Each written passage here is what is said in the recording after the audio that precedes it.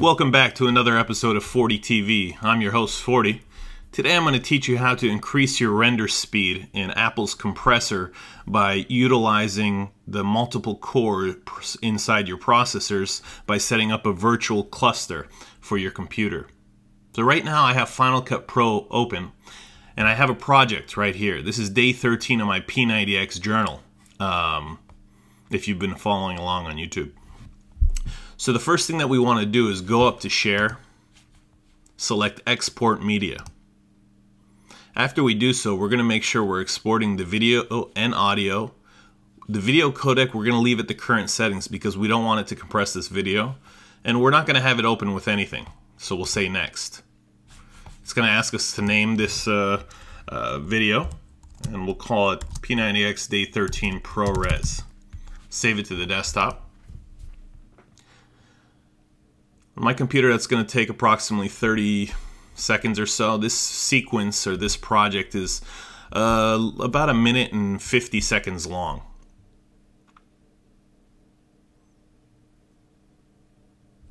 And when it finishes, we're going to open up Compressor and we're going to make a few changes.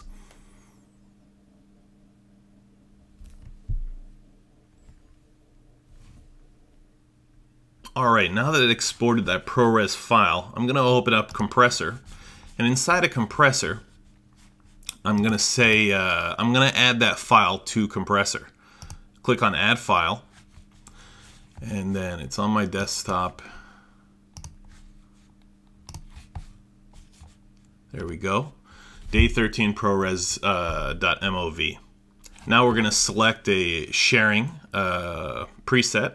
Let's go ahead and use this HD 720 video sharing preset. For now, I'm just going to select the destination to go to my desktop. Now here's where the important settings come into play. You're going to go up to the menu and select Apple QMaster and select Share this computer. This brings up a dialog box. You're going to want to make sure that Share this computer is selected. As a quick cluster with services, what that means is this computer is set to designate when a rendering job is sent, and the services, setting it as a service node means that it's going to render as well. You're going to want to make sure that Compressor is checked right here. And inside your options, it allows you to set a certain number of instances depending on how many cores your processors have. I set 12 based on the fact that I have 24 gigabytes of memory. There's a 2:1 ratio, as you can see. You want to play with this setting. If you set it to the full available maximum based on the amount of RAM that you have, then basically while Compressor is running, you're not going to be doing anything else because your computer is going to really lag. I've set it at 12 instances as well as 8 instances and only seen a difference of a few seconds in this particular sequence as far as final output render. But again, it was about 5 seconds faster by setting it at 12.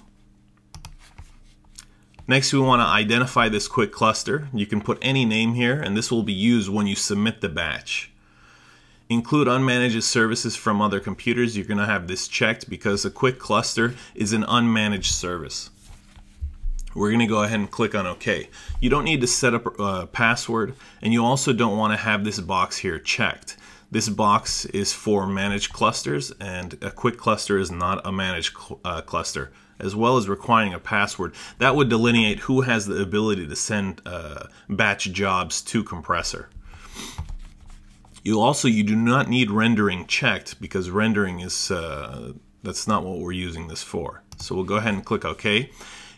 Right now, it's because it was already set up as a quick cluster, it's telling me that there may be users connected to the machine, which they're not because this is a virtual cluster. I'm going to go ahead and click on OK. It's going to ask me for my user password for my Mac OS X. I'll enter that.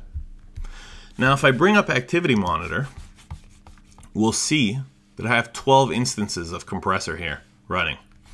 That's for each of the instances I set up in the sharing portion. Next, I'll go ahead and name that file, and it automatically named it by the name of the file and extending the name of the preset afterwards.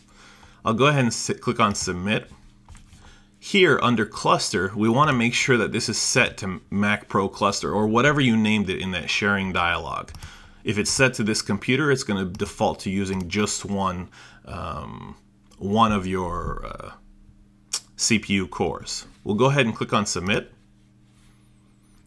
And as you can see down here, it's submitted the job for processing. We can switch back over to Activity Monitor. And once the job is sent, you'll start seeing all of the cores being utilized. That's how you'll know that this is working. Another important thing to note, I've tested this and it should work the same when you select from Final Cut Pro Send to Compressor. However, when I send to Compressor, for some reason, it doesn't utilize all the cores. If anybody knows why, please leave that information in the comments.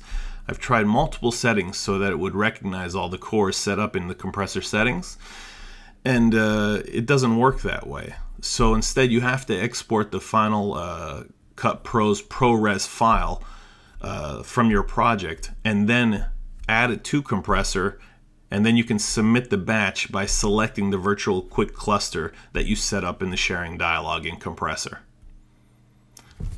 So we'll go ahead and minimize this for now. Before I set up a virtual quick cluster, this job would take approximately, I don't know, 35 minutes by utilizing one CPU core. Utilizing 12 instances of the CPU core, this should take less than 2.5 minutes. It's also going to convert the 700 and plus megabyte. Let's see how big the ProRes file is. The ProRes file is 733 megabytes. And we'll see in about 2 seconds how big the new HD 720p video sharing setting preset is once Compressor is finished with it. I have not sped up the video during this tutorial. This is happening all in real time.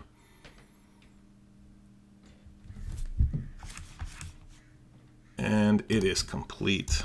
So we'll open that up. This is now a 128 megabyte file available for YouTube. We can go ahead and preview it by pressing spacebar on our computer. Skim through. All right, there you go. So by enabling your computer's virtualization of all of its cores as a quick cluster inside of Compressor, you're able to speed up your render times immensely. I've cut my render times by less than 90% of the setting. Again, what you need to do in Compressor is click on Apple QMaster, share this computer. You're going to want to make sure share this computer is selected as a quick cluster with services. Make sure Compressor is checked. In the options, you're going to set the number of instances based on the number of instances available and the available RAM. So let's say that you show 8 total instances available and you have 4 gigs of RAM. If that's the case, then you would set the number of instances to 2, because however many gigabytes of RAM you have, divide that in half, and that's the highest setting you should set the number of instances to. Now obviously you may show more or less instances here. If you show 8 instances, for example, you work off of 8. If you show 16, you work off 16, etc., etc. Next, you want to name your quick cluster. Make sure you name it here. Check the include unmanaged services from this computer. Click on OK, enter your system's password, and you're good to go. Guys, if you have any questions, leave them in the comments. Again, thanks for watching the tutorial. Till next time, I'm out.